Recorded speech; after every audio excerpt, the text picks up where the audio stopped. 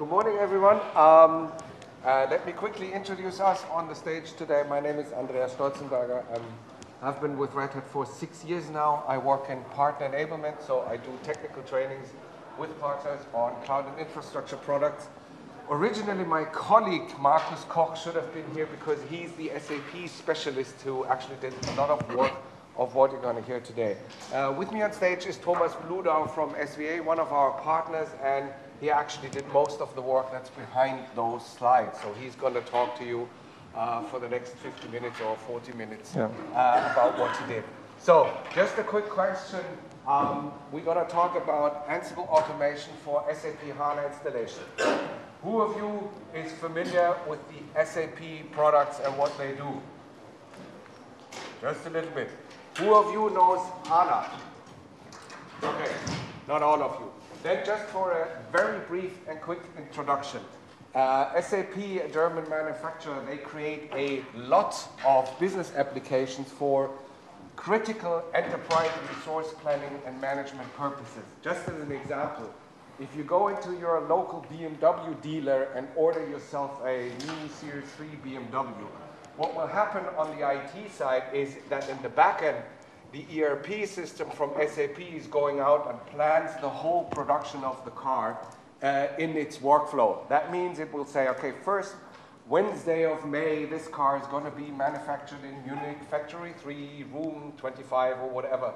So to get it done, I go out to the partner system of Bose, which is another manufacturer, and say, give me the cabling for that car 2 hours ahead before the production to that location. So all the logistics and everything is done. So this is a very complex piece of software. You might have heard of the term R3, which is the whole package. R3 NetWeaver was the full name of it, which has been in the market for a couple of years. Now, in the past, SAP was based on just a SQL database like DB2 or mostly Oracle. And it was running on Windows, it was running on AIX, it was running on HPUX, wherever you could think about it. Now they're going the next step, and SAP HANA basically is the new database underneath all that ERP, CRM system. And HANA, there's two stories about the name. One says because the boss of SAP, his name is Hasso. And they say it's Hasso's new architecture. That's why they call it HANA. But in the real time, they call it a high availability and performance analytics database. So the basic thing is HANA will be the basic and the only accepted database underneath the next architecture, which is then S4. And in addition to that, the new versions of SAP will only run Linux. So they quit support for Windows, for AIX, for all the other stuff. And there will be 2 Linux distributions supported. One of them is SUSE and the other one is RHEL. HANA, the problem with HANA is it's very fast because it's an in-memory database. So everything is stored in memory. And that makes it a little bit complicated to get it installed and running because they use the memory differently than other applications do. So they need a lot of modifications to the operating system and the system settings before they actually can run the database correctly. And SAP, since it's such an enterprise critical application, the manufacturer requires you to go to a verification process for your full installations. And if you don't follow all the steps that they require, this environment does not get supported. And that also goes deep down. They look at the NIC and the network cards and the chips of your network cards that you have in your server. If this is not a serviced and a supported version of a network card, you cannot run this environment in production supportedly. So you have to be very careful when you install an SAP environment, especially with HANA. That makes it quite complicated. And if you do that just standard-wise with standard installation, it will take time to set up a very big HANA environment. And this is why Thomas kicked in and said, I'm going to automate this with multiple tries until he came up with the Ansible idea. Yeah, that's right. So I pass it over now to Thomas. to talk about that. Yeah, my name is Thomas. I'm from SVA, and I'm working with Linux since 20 years. And at the moment, I automate enterprise environments, and that's the point. I'm here to show you the way I've developed the automation process for the SAP HANA deployment with SAP HANA, with Ansible. And one thing of the SAP HANA database is that one thing it's not typical in the Linux environment is that the SAP HANA database isn't published as an RPM package. So SAP is using a binary to install the complete SAP HANA database, and this is only a command. But the point is you had to do a lot of work before the installation of the SAP HANA database, and this configuration you had to done is saved in SAP notes. It's a documentation, and it's a lot of documentation you have to do by your own, by hand, to configure the system until the state you can install the SAP HANA database in this case. You had to use the subnodes, and you had to enter every command or every configuration which is described in the subnodes. If you don't configure this as described in the subnodes, SAP would say later this system is not supported, and you can't run, or you could have performance issues, and you don't get a certificate that you can run SAP HANA on a productive environment. And so it's very important that you can use every point of the subnodes of the documentation, but there's a huge problem because the documentation is so splitted that you have to search a lot of subnodes and use every subnode in the environment to use to configure the system, and you don't have the complete overview what have you done, and when you are doing it manually, you lost a lot of information, or you can lost some subnodes, and in some cases some customers were coming to me and ask, when I've completely finished the system, is this subnode already included? And I saw this subnode for the first time because it was very special for this environment, and so I had to build up or do a lot of manual stuff after the configuration and installation of the system. Here's an example, for one subnode. So here's described in the subnode that what kernel version is the minimal requirement for an RHEL 7.4, for example. And the subnodes describe very distinctly what you need, what you have to configure on the whole environment. It's a good documentation. It's described what you have to do, but the overview about all subnodes is very complicated, and you lost the overview about every subnode you have to integrate in your system in this environment. So this is only as an example. And here you have an overview what subnodes are required for installation for SAP HANA database.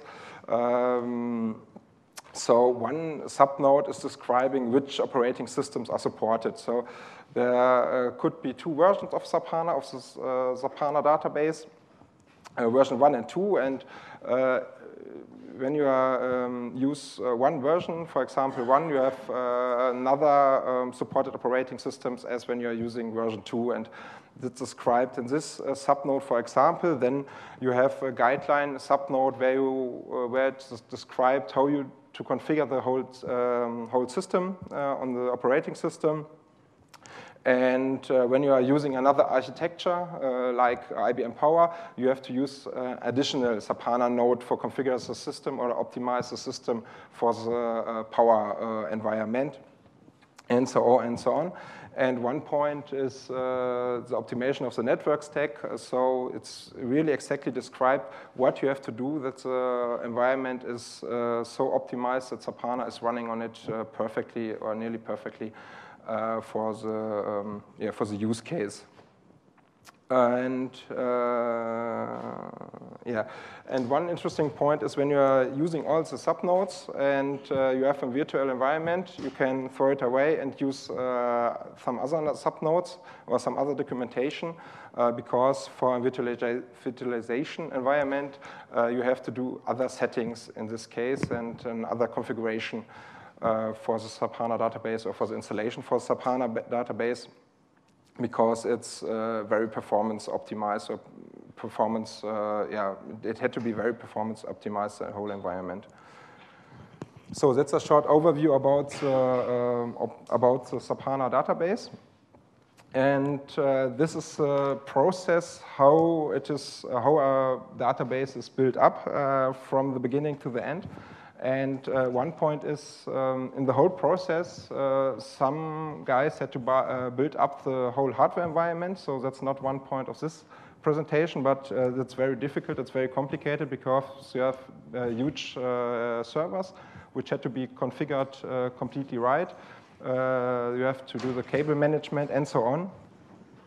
And you have to configure the whole hardware environment. And one point is where I started is the Linux configuration. So the Linux is configured after the subnodes I mentioned before. It had to be configured after the subnodes I mentioned before. And you have to install this Linux system. You have to configure it. And normally you give then the system to the SAP guys, and they will configure and install the SAP HANA environment. And that's some point where a lot of information were lost. Because in some subnodes are described, you have to configure the network correctly, and then this stuff is done done by the colleagues from the SAP team. And sometimes I saw this before, or it's very often happened. They would configure like a network bonding and only put one interface in it because they don't know what exactly this is. And in the subnode is only was described you have to use bonding interfaces. And when I saw the systems later for the validation, I thought, oh my God, what had he done or what had done here before? And to fix it later, and it was doubled work because they don't spoke with me, or we don't spoke with each other, and so a lot of information were lost, and every time the work had be doubled and done again and again, and that's what was one point I said, okay, that couldn't be the future of my work, and then I started with an automation process. And the last point is the maintenance. So you can, when you have a validated system, you can give it to the maintenance or to the operating guys, which will manage the whole system. So as described before, the whole process was done a lot of times by manual work. It was 4 years ago when we got a project where we had to start to build up a whole environment with 47 SAP HANA instances with servers, with everyone had 2 terabytes of memory. And we built it up in our building center because we had to deliver the complete system to the customer at this point. And I saw very quick, when we don't automate this environment with 47 servers, it's nearly impossible to deliver it to the customer in nearly 3 weeks, because it was a time, this was a fixed time. When we don't do it automatically, it's nearly impossible to deliver the system on time. So I spoke with the SAP guys and told them, hey, we had to automate because it's very important.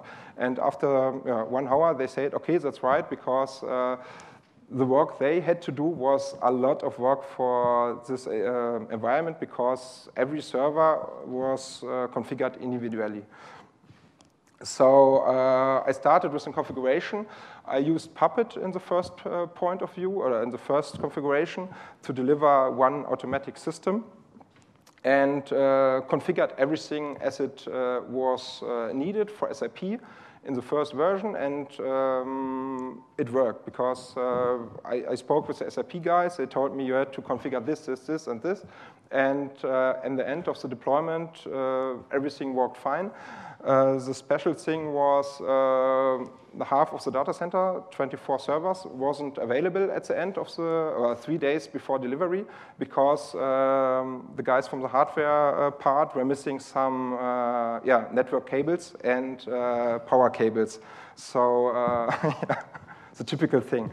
And the servers were available 3 days before delivery, and we deployed with a Puppet configuration and delivered or installed 24 systems within 4 hours, because everything was pre-configured. The Puppet configuration was configuring the whole system, and we had some additional configuration for an automatic installation method, Kickstart, which had completely installed the systems as defined. So 4 hours for this mesh, for this servers was very quick, because with 2 terabyte of memory, the booting process by itself is going up to 15, 20 minutes because of the memory check.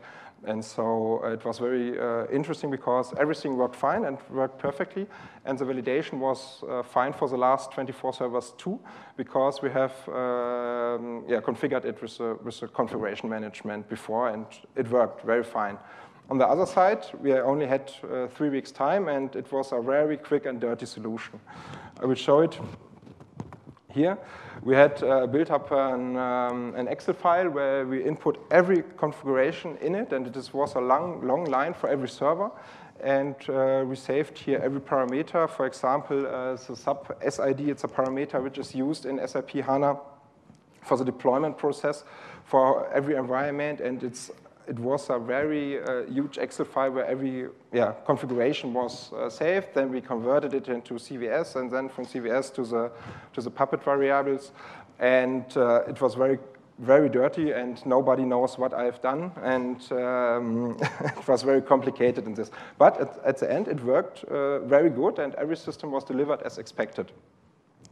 So in this case, I saw this is a very cool solution. It's quick and dirty, and it was quick and dirty at this point, but it worked, and we have collected 3 points of the whole installation process: Linux configuration, the SAP HANA installation and configuration, and the validation of the system. Because when the configuration management was going on the configuration and on the systems, you know exactly every system was configured as expected. I tell everyone it is working nothing or no server, or every server is working at the end of the environment. And it's very important, because you have, when you have a staging environment, I will mention it later, you can test in your test environment if everything is right and not. And if it's not right, you know it's not right, and you don't forget one parameter on one system. And that's the thing, you can validate the systems, because every run is right, is configured on the right side. And at this point, when I saw the advantages of the configuration management with SAP HANA installation types, I developed a solution which is much more understandable in this way, and will be, or could be used in a better way, and other people's too, because it's very important to have, except in this high performance environment, that every server is configured on the right, is right configured in this case. And one point is, it's an automation for the whole environment, and you, instead of 3 steps, you only had 1 step for the configuration management deployment, and everything is working fine then. So then, I told it before, I started with Puppet, and it was a very huge environment we had built up in the last time, or in this time where I've developed the first version. And I really fast saw, okay, Puppet is a very complex environment, because you need a server in every environment, and on every customer side you had to install an administration server where you put on Puppet when the customer don't have Puppet. And then I thought, okay, it would be better when we will use Ansible in this case. And it was a very big advantage for Ansible that you have a very fast starting process with Ansible, so you can introduce more people into the automation process. And my first thinking was, will I will I maintain two projects, the Puppet project and the Ansible project? That was one thinking. I give up later because it's a huge of work you have to do with one configuration management in this case, and later with the testing too. And so the thinking was, when I will manage two repositories for configuration management, I will use an easy way to convert the Puppet configuration I've done with to Ansible, and I use some tools which will convert the Puppet configuration to Ansible. I searched 1 or 2 days, but in the end I thought, okay, it's not a perfect tool who can do this, and I don't find anything which can convert automatically the complete environment, so I do it by myself, and then I configured the whole Puppet configuration in the first way completely by myself within 3 days to have a first Ansible playbook which completely done the work of the Puppet modules. And here too, it was nearly ununderstandable for others because it was a direct migration from Puppet, which were included with bash scripts, a lot of bash scripts, and with a lot of configuration tools. And I had done it in the best way I've known it would work. And but it was only wrote down, and the processes the configuration were done, but I never know which configuration I had made were mentioned in the subnodes later, and the customers were asking, okay, which subnode will be configured with the Ansible playbook, and if this subnode is configured with Ansible. But at the end, it worked, and it was fine for the first step. So here's some basic example how the configuration was done with Puppet. So in the first step, when you will start or stop configuration services from Linux, here stop NUMA D, it's a thing it named in some subnode to stop the service, to disable the service. In Puppet, you have to enter 3 lines of code or 4 with this. So it's a service, you define a service, you enable this service, and you ensure that the service is stopped.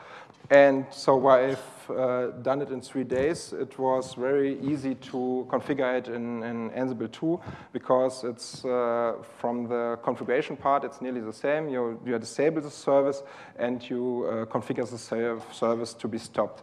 So that was the way why it was possible to convert the whole Puppet environment within 3 days. The same with installation of packages, and when you do it you convert it one-to-one. It's it's very easy, but as I mentioned before, unreadable for others, or ununderstandable for others. And that's an example for Ansible 2. So then I worked with Markus, Andreas mentioned before, Markus Koch. We worked very strong together and built up a way to understand the modules much more better. So we used ready-to-use roles from Red Hat, which were published as Linux system roles from Red Hat.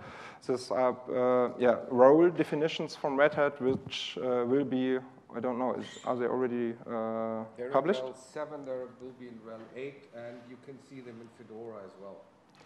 So they will be published from Red Hat in the future, and or already published at the moment. And these are roles which you can download or which are delivered with Red Hat by itself, and you can use it like a network configuration and something like that. And we then in the next step we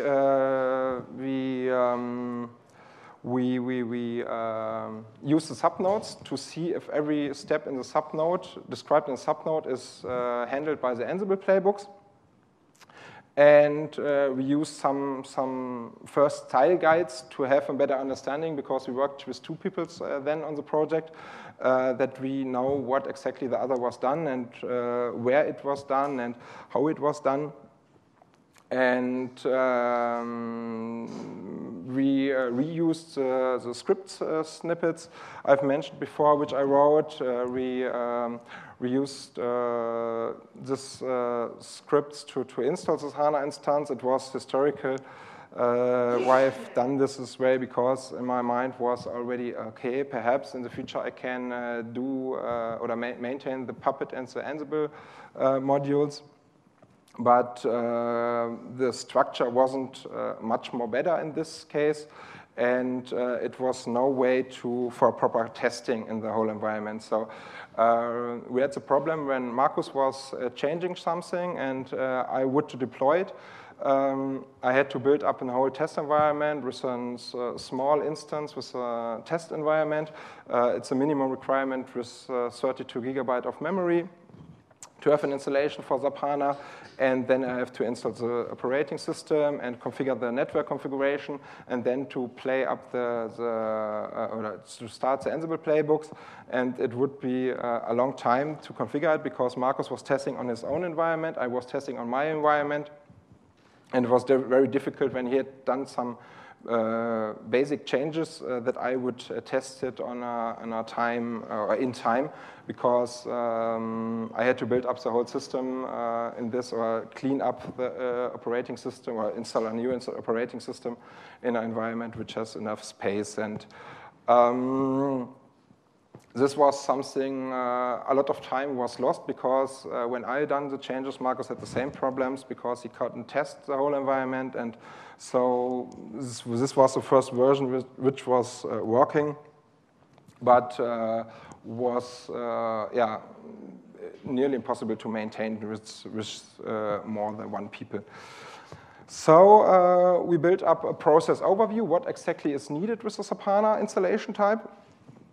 And the first point is we need a basic environment setup, something like the subscription management, something like third API or third-party software repositories, which could be included in the whole environment, to split up the Ansible playbooks or roles in this way, to get a better understanding what we are doing and don't mix the whole environment in the whole process. Because the playbooks I mentioned before were mixed with everything we thought it could be a thing of SAP HANA part. That's one thing I described in the basic OS setup, because we have done some network configuration in the playbooks, in the roles.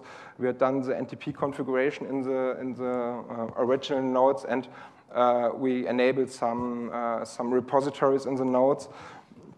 And that was the problem. It was nearly ununderstandable for us by ourselves, because you had done a lot of work which don't have to do with the SAP HANA deployment and don't have to do with the SAP HANA subnode, or wasn't described in the subnodes because of the missing test environment. So we split it in two parts: basic environment setup, basic setup, and the HANA installation and configuration part. And at this point, we focused on the HANA installation and configuration part, because it was the main important part of it. And that was a part which the subnodes were described exactly what to do and what we had to done. And we split it in 2 points, the HANA installation and configuration guide. One part was the OS, the operating system pre-configuration. So here's described everything you need for configure a clear rail system for operating a SAP HANA system. So subnodes are describing the network configuration, for example, what services you had to start, and so on. And we split it in 2 parts, because one part of subnodes were describing a part where when you are when you will install or prepare the system for a sub-environment, what you had to done. And the second one was what you had to done when you are using a SAP HANA pre-configuration for the system. And so we split this with 2 roles, and these are the 2 roles which will be supported in the future with the Linux system roles, and which will be described the subnodes. Here's one example for a subnode, how to configure the whole environment. At the moment, I'm developing the other three parts, the HANA deployment, which will install the HANA completely from until to the end. And I'm configuring at the moment the SAP HANA system replication setup. That's on the configuration where you can build up two SAP HANA environments. You install two SAP HANA environments, and they will interconnect to each other for a cluster configuration. And the last part is I'm developing at the moment is a pacemaker cluster setup that it will automatically switch from one side to the other, and will be used for an automatic switch for SAP HANA environment. It's much more complicated as it sounds at the first point, because with SAP HANA you have the possibility to build up scale-out environments, so very huge environments, for example, 4 scale-out environments, and you have every scale-out environment doubled in two data centers, for example, and there's a lot of scurrying things. The cluster, for example, can switch from one data center to the other, so it's not possible. Okay, the cluster had to change now to the other data center, and everything is working fine because the system replication, for example, had to be started again and started in a new way, and it's a complicated scurrying thing in the pacemaker configuration. To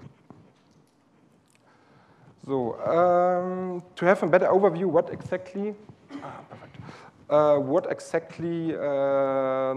subnodes exactly needed for the SAP HANA pre-configure role, we started with a process overview which subnode is used on which configuration state. And that was something it bring us a lot of, it was possible for us to have a better overview what exactly we are doing, and to describe to our customers what subnodes will be configured in the whole Ansible playbook or Ansible role. And we use the subnodes as a process overview to show it to the customer and to ourselves which subnode should be used. And the first point is the operating systems. It's a playbook or a role. It's a configuration in Ansible, where we're checking if the operating system is compatible with the SAP HANA version which should be installed. And this is one interesting role in this part, because the SAP HANA pre-configure part is based on the subnodes, and it could be used by pure Linux guys, because the whole system will be configured without knowing any configuration. You only need the SAP HANA version you will need for the deployment, and the whole system will be configured without knowing something about SAP HANA, because it's really the base and the pre-configuration for a complete HANA system. And this is some point which is very interesting from this point of view. Then the next process part is the repositories I mentioned before. We change it in the first step of the whole process overview, but we are checking if the files from the repository are available at this point. And then you see, as I mentioned before too, the power planning, the configuration for a power system, that you have to do another stuff for the configuration of a power system, or as another subnode is using. And this is configuration in the Puppet roles which check if the system is a power system and use this sub-role configuration for this part. And then we have different ways which will be used if it's a Rails 7 system or a Rails 6 system, and what had to be done. You see in this way for a Rails 6 system, you have 3 different nodes for 6. Okay, it's missing here. It's for 6.7, 6.6, and 6.5. You have 3 different subnodes, what you have to do when you have a 6.5 system, a 6.6 system, and so on. And for a Rails 7 system, you have a subnode how to configure this configuration, and you have to a subnode where you what you have to done when you have applications or sub-applications which were compiled with GCC 7. You have to do you have to create some links, for example, that everything is working fine, and you have to use this subnode too. And when you're finished with subnodes from sub directly, we have included a Red Hat recommendation part in the Ansible configuration, and these are the parts which will be done the system perfectly for running for SAP HANA, because not everything is described in the subnodes. So when you are not doing a basic installation for Red Hat, they are missing, it could be possible that you are missing some packages, and these packages will described in the Red Hat recommendations that these packages will be installed, and some fine-tuning from the operating system will be done in the Red Hat recommendation. And it's based on the documentation from Red Hat by itself, and we don't find these configurations in the subnodes. And then the process is finished, and you have a complete pre-configured system where the sub guys can start with the SAP HANA installation, for example. And that was very interesting, and that is one point we started with a process overview and used this with a combination of better style guides we found. And one style guide we are using at this point is one from the Affinity Sys group, which described exactly how you had to build up the Ansible roles, and you have to the distinction between the installation of packages, for example, and the configuration of the whole system. You have clear rules for the variables, for the tags, and where you have to put informations. And you have some guidelines for the documentation, by the Ansible role and by the developing to the for the role. And this helped us a lot of. This helped us so much, and we could work together the first time in the whole project and understand what the other one was doing. And with this clear structure, it was possible to include much more people in the whole project to deliver code and give us some information about this and extend the project. One point is, I mentioned it before, the more granular role definition. So we have configured every subnode as a own file. I will show it in the next slide. And that was a very good thing, because when a customer was asking, is this subnode configured with your Ansible configuration, we can show or look in this file and say, yes, you can see the configuration for the subnode is configured with this configuration file in Ansible, and the customers were happy then. And the main point was, which helped us to reorganize the whole development process, to build up a test environment in a cloud, or to build up a test environment by itself. And so we can see if some changes were made, if the whole installation process will be done or will be finished without errors and is working fine. And if something is forgotten, we're not mentioned, we're not thinking about it. So with the variable files, here's an example. We put example files to the whole deployment process. Is an example file for the configuration of for the preparation of our whole systems. The password is here in clear, but when you are using a Vault, it's not a big problem. And the other part is this password is only for the installation process. You can change it later, and you have a complete installation, or preparation of your environment. We are using in this example two roles: the SAP HANA SAP base settings, the SAP HANA pre-configure settings, and the SAP HANA host agent. The SAP HANA host agent is, for example, used for the huge scale-out environments for SAP HANA, because you had to install SAP HANA host agent to configure the SAP HANA scale-out environment. And the next one is the directory structure. So we used the most important thing is the subnodes. As I mentioned before, I use this configuration files and write down every subnode which should be configured in the subnodes. And this directory part was helping us to work much more clearer with a complete system role. And you see here under Red Hat 6 and under Red Hat 7 the recommendations I've mentioned before, and under subnodes, the subnodes. And one interesting point is the variable configuration. So we have built it so clear that you have the whole configuration in the main configuration file for the Ansible role. And we only change the variables for changes, for example, for minimal requirement packages, versions you need, and this will be described in the VARs configuration part of Ansible. And here is some example for the subnode, which is describing to install a TuneD service, to configure the TuneD service. And in the next slide, it's described how it is done with Ansible. So you can very good see what you have done in the Ansible configurations. What you have is described in the SAP HANA notes for this example. And here you see the configuration for the TuneD daemon, which is enabled, and to apply the TuneD profile. And for example, when you're using a VMware environment, that you have to use another profile instead of the normal hardware environment, as I mentioned one of the first slides. Yeah, that's a different.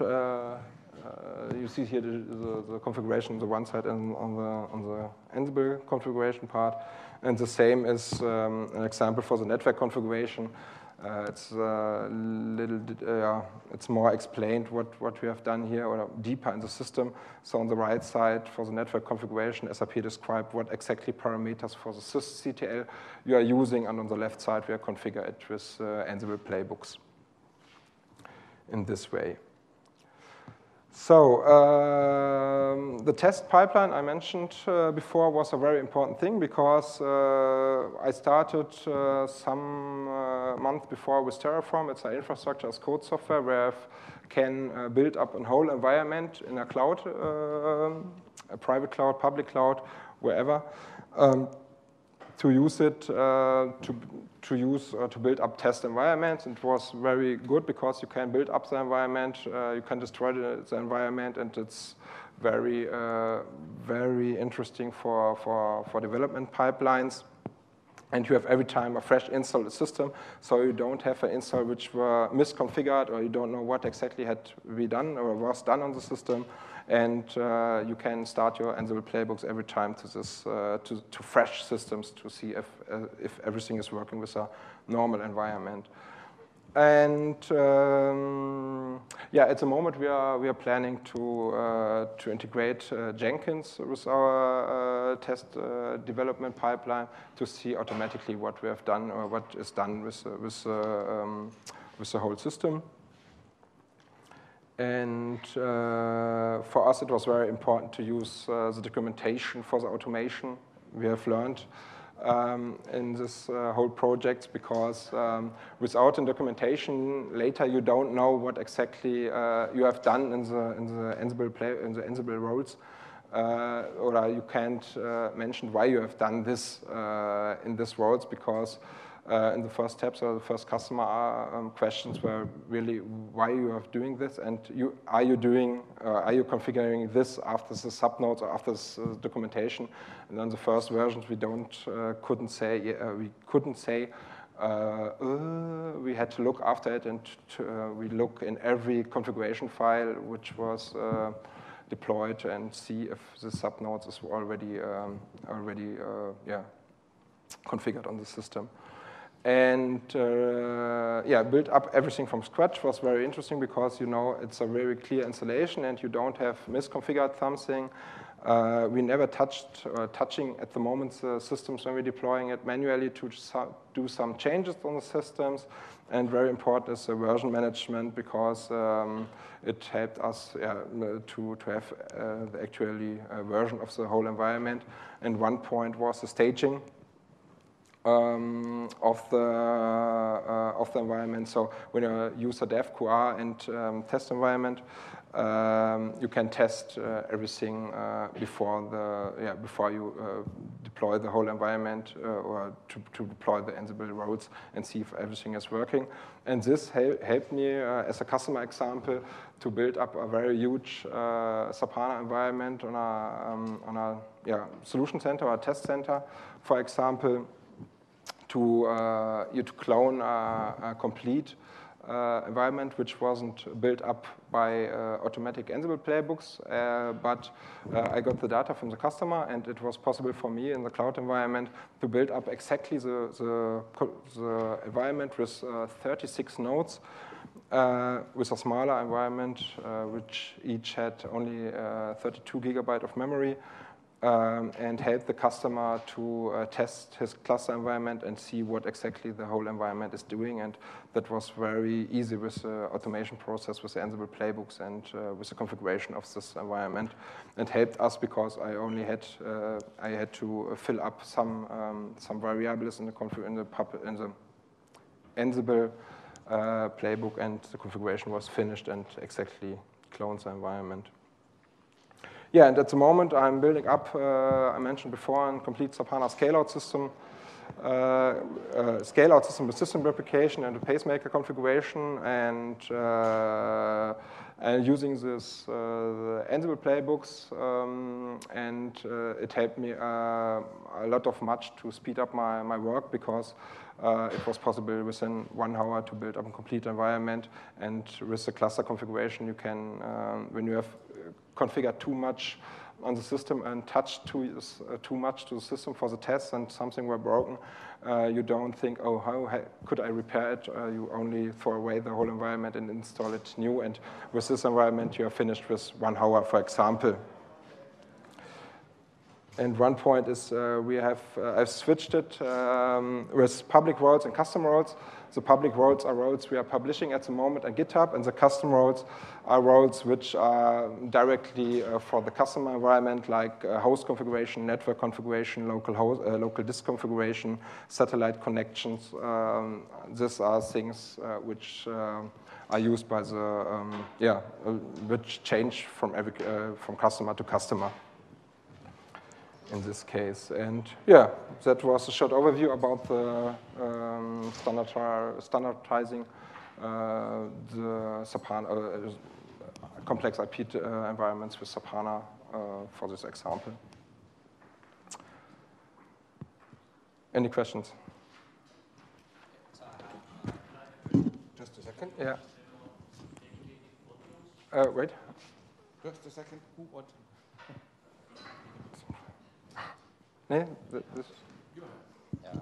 So the first question is, so your overview was in BPM, so the actual flow of how you're deploying the thing. Yeah. And I saw in the actual files, you basically just put them separately. It seemed to me as the steps were different files depending on whatever. Do you basically just do ifs in there, and how do you map them, like, visually? The question was how we... I said it, so it's recorded probably. Okay. We included the configuration in the main configuration file, and it's included like the BPMN overview. So we have worked with if statements and include the files after the row. So when you're using it, it's based on the BPMN overview. Okay, and the second question is, how is the configuration looking now? I would assume Puppet also has some sort of inheritance and kind of structuring of the configuration. I don't know Puppet, but I would assume. So I don't understand how would have become better, the configuration, right, from the huge Excel to your current setup. How would it look now? Sorry, can you repeat? So you had previously, you said a huge problem of Puppet was you had this huge Excel file where you configure everything, right, a bunch of variables. Now I would assume Puppet has a way of managing configurations. Yeah. Right. I don't know Puppet, but I would assume. That's right. The configuration with Puppet, that was the first version with the Excel file, and we have split it up later to the Puppet configuration directly because it was only example for the first part of it. So in the back. Oh, all the way up.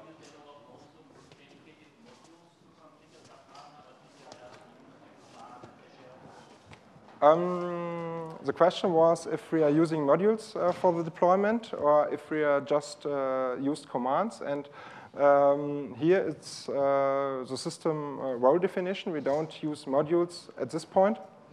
We only use the definition which are described in the subnodes, and we are using some direct shell scripts which are used to start the deployment process in this way.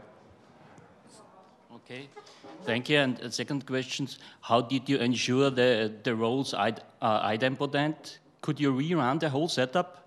Or do you need to destroy it before you rerun the setup? Yeah, in this case, it's not possible to change any. When you are installed in SAP HANA system, we are only checking if the system is installed.